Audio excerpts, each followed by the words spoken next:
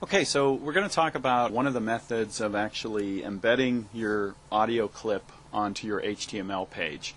And as discussed in the handout, there are at least 3 different ways of doing this. There are actually more ways than just 3, but I'm actually just going to talk about the simplest one in this particular video. And this is the simplest one. It's also the least elegant for reasons that I will show you coming up. Now, I'm not going to go through setting up the server and setting up the site in Dreamweaver for the sake of time, but understand, as it says here on the screen, that you have to do that before you do what I'm about to do. So before any of this that I'm about to do will work, you have to already have your site set up in Dreamweaver and also have the Classworks server set up in Dreamweaver as well. And the methods of doing that are discussed in your handouts for Dreamweaver.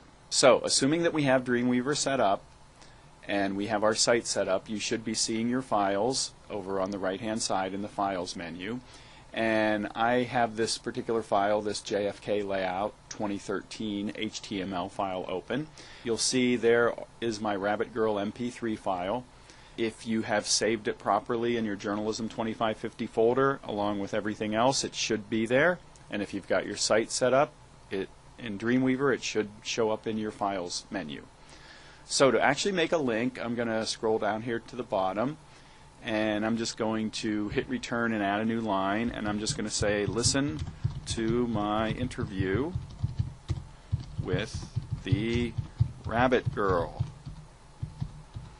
Okay, and then the actual link I am going to just have be the words Rabbit Girl. So I highlight that, and then you'll recall we have our point to file tool down here. I'm just going to click and hold that and drag it over and point at Rabbit Girl and let go of it. And now that's all you need to do.